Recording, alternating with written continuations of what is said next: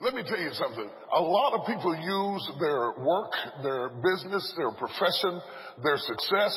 A lot of people use their pursuit of education, their professional students. You've been in college for 30 years. And you just keep taking more and more classes and courses and more things, or you work overtime, undertime, side to time, round the time. A lot of people are church addicts. Every time the church opens, you're not just a member of the church. You don't just come to Bible class. You're in the choir and the usher board and the praise team and the Will and the Fried Chicken committee and the this and the that and the other. And let me tell you something. If you succeed in every area of your life, if you succeed, you got the best health, you're in the best shape, you're the best looking, you have the most formidable personality, you're successful, you're financially secure, you're respected every time you walk up down the street. If you succeed everywhere else and fail to have peace and joy and love in your home, what does it profit you to have all of this stuff on the outside and have no place to lay your head, to rest your mind, to know that this is solid and this won't shake and this won't break? It is very, very important to you. Foxes, whenever they sense danger or trouble or become weary, they always go running into their holes. That is the safe place. That's the secure place. He's grounded there. Whatever's going to come, I'm going to deal with it because I'm in a place of grounding. You understand what I'm saying? Birds of the air have nests. They say, I know there's a lot of things that want to devour me and want to get me, but if I can make it to this nest, I can get in this place where it is difficult to get me. If my nest is solid, if it's secure, and I had to build this nest. I had to work on this nest. So all of you who say, you don't understand my situation, you don't understand my house, you don't understand what I've been through, you don't understand my circumstance. No, you don't understand that nests must be built from broken branches. If you can build a whole nest from broken branches, you can build a whole house with broken people. But it's got to be built.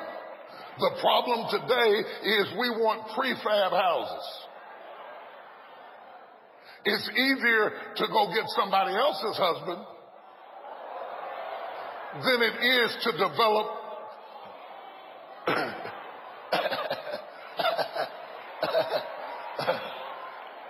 See, nobody wants to do the work of building the kid.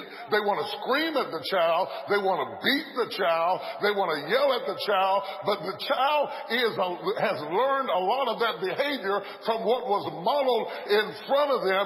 And you have to get down on the ground level wherever they are.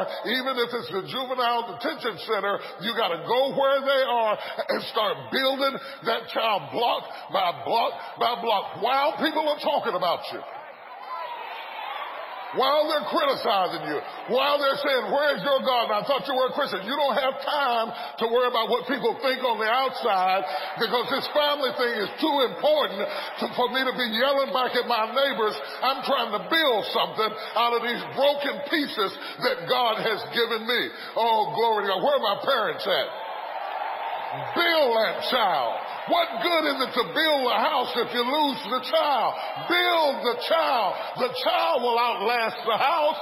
Build the child. The child will take care of you when you're old. Build the child. I know they're broken. I know they're crazy. I know they got on your nerves. I know they cuss you out. I know you feel like nothing.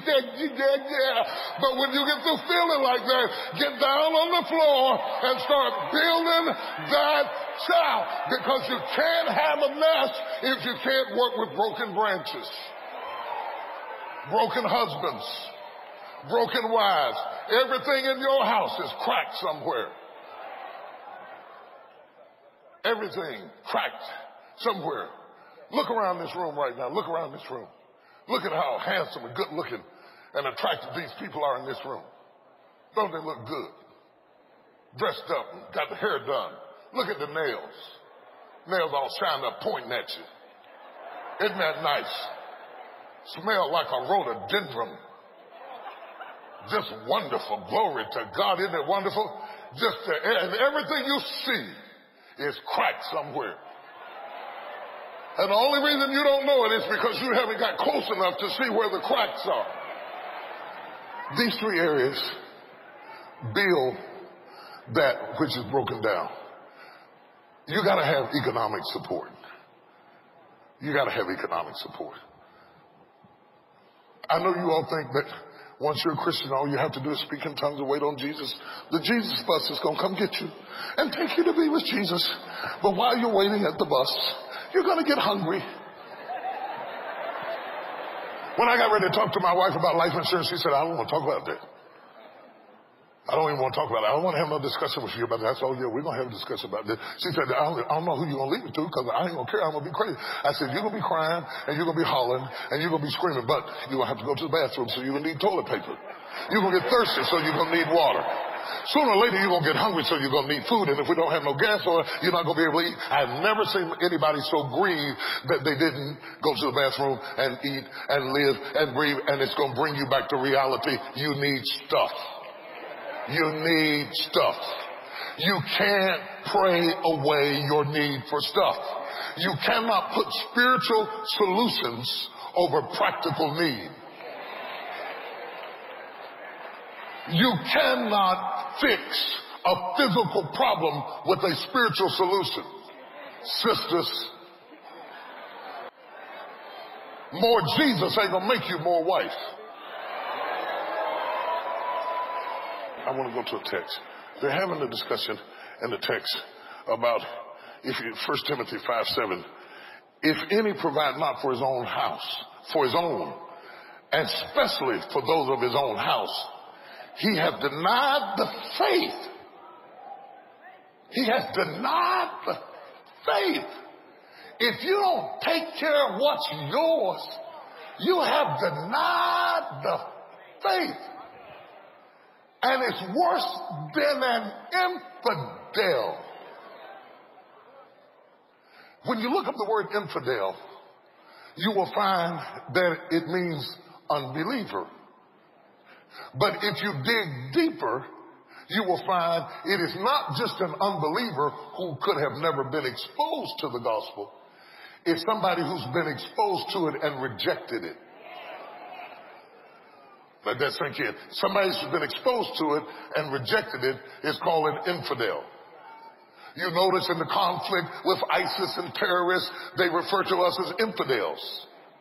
Because the purest form of the word infidel is that you have rejected the truth.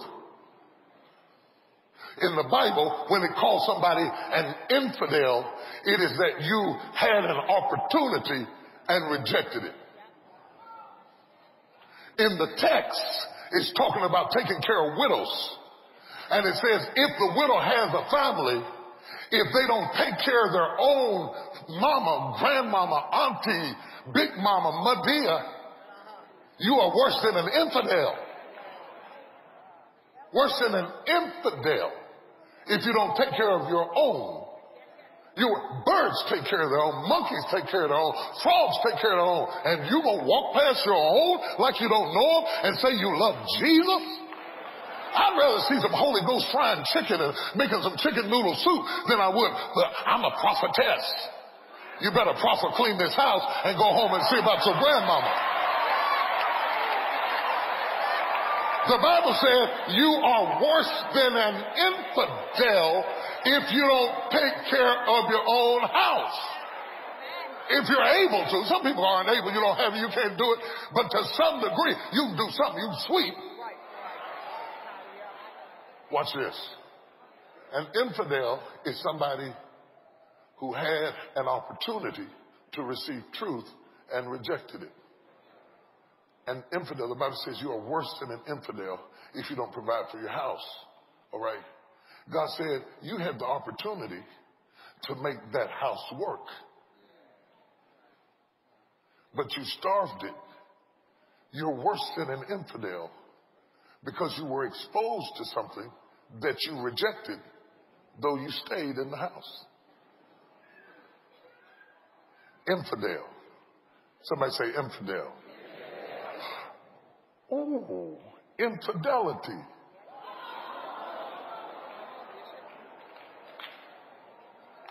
Root word infidel, primary meaning you rejected an opportunity. You know why you rejected an opportunity? Because you felt like you were rejected. You know why you felt like you were rejected? Because she didn't get the signal. How do you break the infidelity? When we start having real conversations about expectations and responsibilities mutually, and you live up to yours and I live up to mine, then there's not abandonment. And if we're not abandoned, then we don't have to fake like we love each other, which creates resentment, because love is hard to be faked. So I will stop paying you money to let me go live. I will start investing because I will no longer define myself by dollars.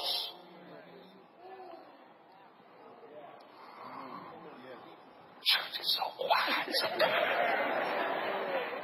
I went to the Potter's house. It was so quiet. So a lot of times we give you stuff to replace us. You know what I feel in this room? Let me tell you what I feel in this room. I feel in this room that there are a lot of people in this room who have abandoned kids because they hurt you, parents because they disappointed you, spouses because they didn't get the signal. I feel in this room a lot of people who are still there but not there. And so you're living your life like it's golden. Living my life like it's golden. It might be golden, but it's not grounded.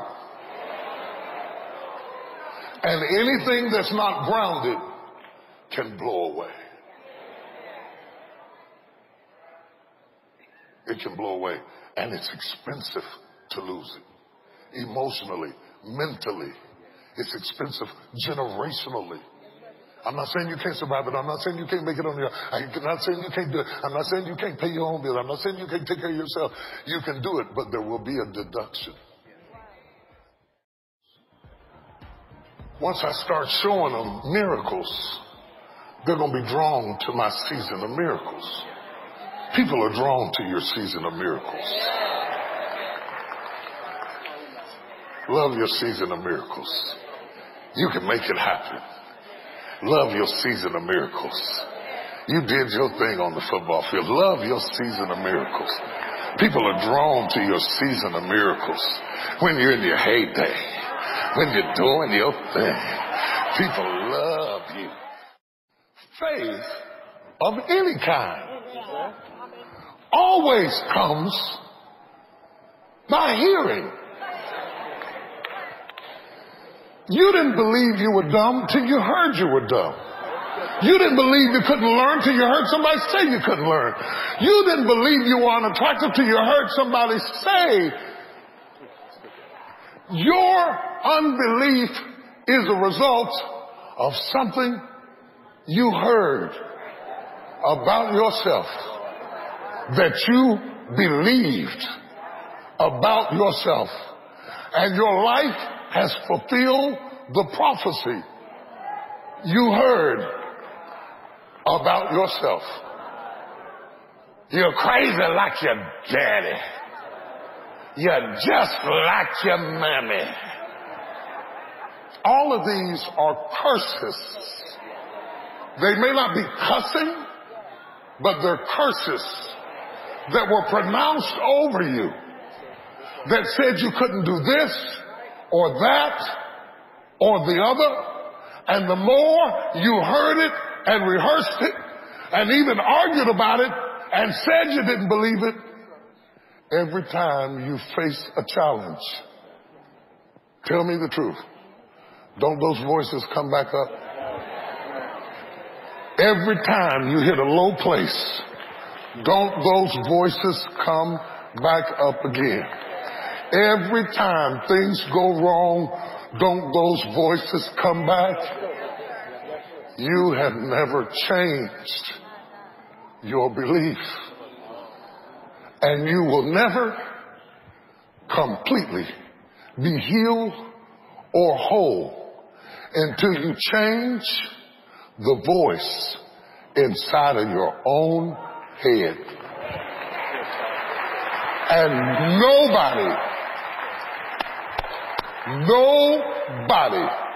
can do this but you. New friends can't do it. New clothes can't do it. More money can't do it. More women can't do it. More sex can't do it. They can camouflage it, but they can't cure it because you are snared by the words of your own mouth.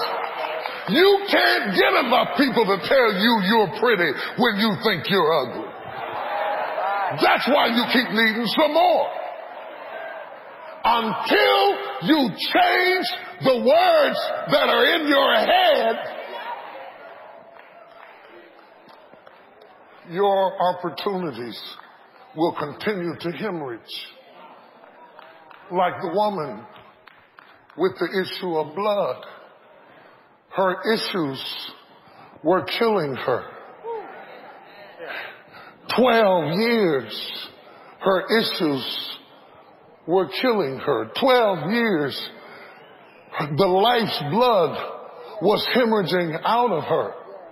It was coming out of her lower extremities, but it was coming from her mouth. Oh, y'all didn't catch that.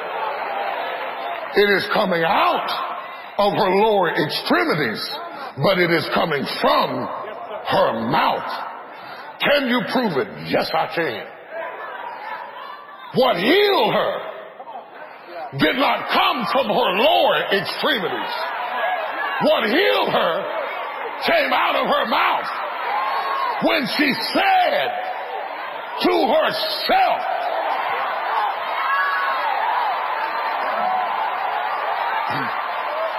see, until she met Jesus, all she believed about herself was that I'm dying. I'm dying. I'm dying. I'm dying. And so her money died because she was dying. Her relationships died because she was dying. Her heart was broken because she was dying. She couldn't have relationships. She was dying. She had spent all of her money because she was dying until she met Jesus. When she met Jesus, he changed the story. She told herself, and she said, if I may but touch the hem of his garment, I know.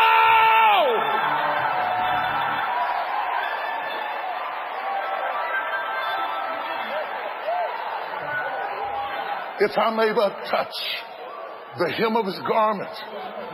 She didn't even say it to anybody. It was what she said to herself. Now, if you read it in the original language, when it says she said to herself, it says she said repeatedly to herself, over and over and over again. Because when you're trying to drive out stinking thinking, you have to say it over and over and over. If I may but.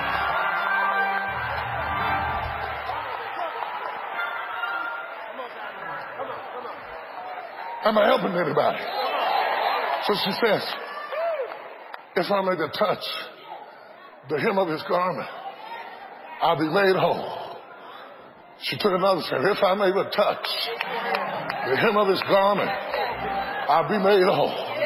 She took another. If I may but touch the hem of his garment, I'll be made whole. If I may but touch the hem of his garment, I'll be made. If I may but touch the hem of his garment, I will. If I may but touch the hem of his garment, I will be. If I may but touch the hem of his garment, if I may but touch. Hallelujah! Slap your neighbor and say, talk to yourself. Talk to your mind. Talk to your childhood. Talk to your deliverer. Talk to your crisis. Change your story.